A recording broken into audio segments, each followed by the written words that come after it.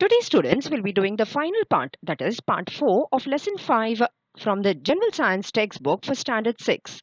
Substances and the surroundings, their states and properties. For a complete lesson, do watch part 1, 2, 3, and 4. You'll get the link in the description box below. This video was made just for you. Do remember to like, share, and subscribe. Can you tell? Identify the objects shown in figure 5.14. Okay, here are the objects. So identify, look at it and identify. I'm sure you'll be easily be able to identify. From which substances are they made? What are the substances called as a group?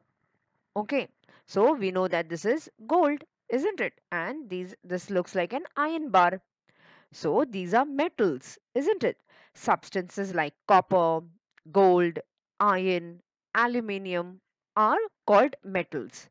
Now, metals are found in the form of minerals deep inside the earth. Okay, so deep down inside the earth's crust, we find this minerals, and minerals from the earth's crust are processed. That is, they are mined. They are removed out, okay, and then they are processed, they are cleaned. There is a lot of process that goes on and to obtain the metal. So all the metals, they are found at a particular place at a large scale. So that is the place where they will start mining it. Okay, they will start removing it out, then the whole process starts. Now, in daily life, metals have various important uses, isn't it? We are surrounded with so many different types of metals. Now let us study some of the common properties of metals. Okay, now based on these properties, we make uses of it, isn't it? So let's study the properties of it. Properties of metals. Let's try this. Now take a piece of copper or aluminium wire or a small nail. Okay, nail is made of iron, isn't it? Hammer it repeatedly. Okay, take a piece of nail or piece of copper or aluminium wire and start hammering it. Now, what do you observe? What happened? This was a nail, you started hammering it, and then it flattened out, isn't it?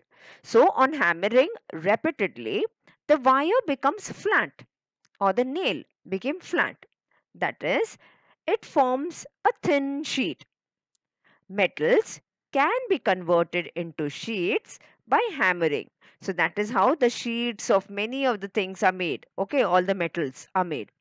So this property of metals is called malleability. So the property of metals turning into sheets is called malleability. So this is the first property we learned. Observe and discuss. Now hot iron is hammered and made into thin sheets. Now we already saw how when we hammered the nail, it became into thin sheet. So also hot iron. So when they make the iron hot, so that it becomes very easier to make it into sheets, because as it heats, it becomes softer. So hot iron is hammered and made into thin sheets. Now, if possible, visit a blacksmith's shop. Blacksmith is a person who, works with iron. So, blacksmith, he's called a blacksmith. Gold is called a goldsmith. So, visit a blacksmith's shop to observe how this hammering causes it to stretch. Now, iron bars made to revolve continuously while being hammered become longer. The iron can be drawn into wires. So this is how you can make it into thick or thin wires. So that is how the wires of various metals are made.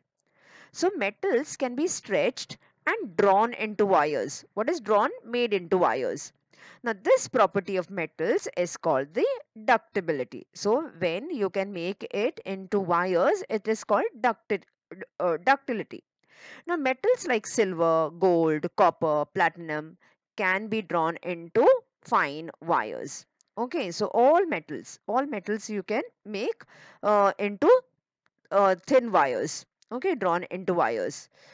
Now, can you tell why are the electric boards fitted on a wall made of plastic or wood? Okay, most of it nowadays it is made of plastic, but earlier they used to be made of wood. Okay, so why are you must be having your electric board where all the switches are. in all the rooms in your house. So why are they made of plastic or wood? Now the handle of a cooker is made of plastic. Why? We know, no, most of the vessels at home, okay, they have handle made of plastic. The pan, the cooker. So why is it made of plastic? Why not? Why did they put that plastic? They could have kept it with the metal only, no? Now, electricity flows through metals. All metals are conductors of electricity. That is, they pass the electricity through them. So, that is called conductors of electricity to a greater or lesser extent. So, some metals will pass electricity to a greater extent and some at a lesser extent. So, this property is called electric conductivity. And even when a piece of metal is heated at one place, the whole of it becomes hot. So just take a spoon or something and try to heat it. After some time, even the handle of the spoon will become hot, isn't it? So it shows that metals allow heat to flow through them. So they allow heat to flow. And this property is called the thermal conductivity. So this property of allowing the heat to flow through it is called thermal conductivity. And metals have a typical shine or luster. Okay, this is the next property. They have a little shine, isn't it? We have seen that is called luster. The shine is called luster. And every metal has a characteristic color. So we know gold color is different, silver color is different, iron color is different, isn't it? So they have a distinct, they have a separate color. So characteristic color by which it can be identified. So we can easily identify it. Okay, by by looking at the color of it. Now try this. Pluck the strings of a musical instrument like the tanpura or veena. This is the instrument, the picture given to you alongside. It is made of strings. So plucking means lightly pulling it. Just don't rip it apart. Pulling the strings. Or ring a bell. Or hit a steel box with a metal spoon. You must have done all these things, isn't it? We have all rung a bell. We've all hit the, metal box with a metal spoon. So we know the sound of it. We get a sound, isn't it? Strike a wooden table or a marble floor with a wooden stick. Note the difference in the sounds produced in the two cases. So, when you pluck the strings of a tanpura or veena, when you ring a bell, when you hit a spoon, a steel box with a metal spoon, or strike a wooden table or a marble floor with a wooden stick. So, what are the difference in sounds? Are all the sounds same? No. So metals produce a ringing sound, isn't it? It vibrates. This property is called the sonority of metals. Okay. So this is the vibrating sound that we hear, the ringing sound. It is called the sonority of metals. So these were the properties of metals that we just learned. And based on the properties of each metal, they are put to use. That is gold, we can make ornaments out of it. Okay, here we have made something made of iron. This is copper.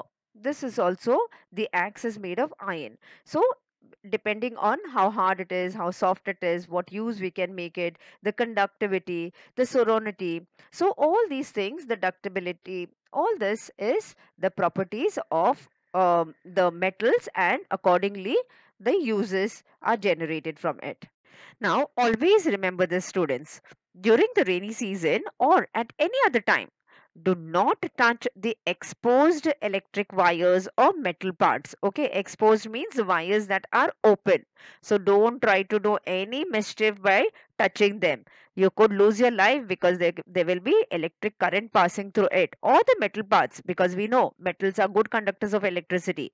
So the wires, the electricity could pass through these metal parts also. So don't try to do any mischief by touching them. So remember this, okay, and don't forget.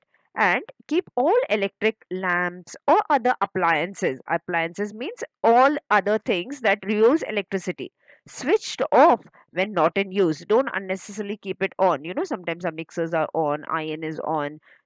So, and mobiles are on, kept on charging continuously. So don't keep it, switch it off when we are not using it. For example, even when the TV is switched off by remote control, do not forget to put it off from the main switch. So before going to sleep, see that all the switches are put off.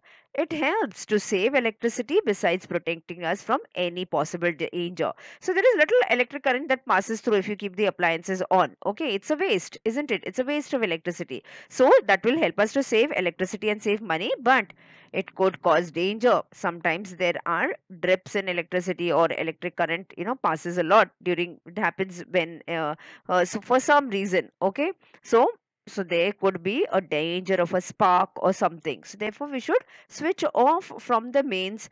Okay, the switch itself when we are not using it, and ask your seniors at home to check the electric wiring and fittings in the house periodically. So time to time, periodically means within a specific period of time, maybe 3 months, 6 months, or maybe in a year, to check all the electric appliances and the electric wiring and fittings of the house periodically. Now let's reflect on what we have learned. We learned that solid, liquid and gases are the three states of substances. The temperature of a substance, how hot or cold it is, can be measured with the help of a thermometer. Heat is the cause of the change of state of substances. That is, it is because of heat. Whether heat is gained by a substance or heat is lost by a substance, the state of matter is determined by it. Then substances have various properties like hardness, elasticity, brittleness, fluidity, density, solubility, and transparency. Now, metals can form a separate group of substances. So, we learnt about many of the properties of metals, and metals have some common properties like malleability, ductility, thermal conductivity, electrical conductivity, sonority, luster, and a characteristic color. So, these were the properties of metal. Science Watch. Here is a little activity for you to do it. Science is developing continuously, isn't it? Science changes every day. How much do we know of it? So, there is something which changes. We should be well aware of what is going on. And research work goes on at the state, national, and global level. So, there are lots of scientists working on various fields to do a lot of research and finding out things.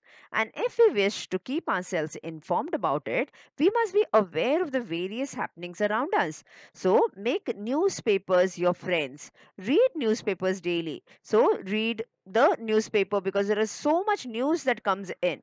Read and collect articles on science, discuss and share them with others. Okay, so you could take the help of the newspaper. Nowadays, you have the access to the internet so easily. So, there is a lot of information on the internet. So, do read it, collect it, make notes of it. You can make a scrapbook out of it. Okay, for any particular topic that you are interested in. So, you could get deeper knowledge into it. So do try this activity, children. Also, please solve the exercise given to you at the end of the chapter.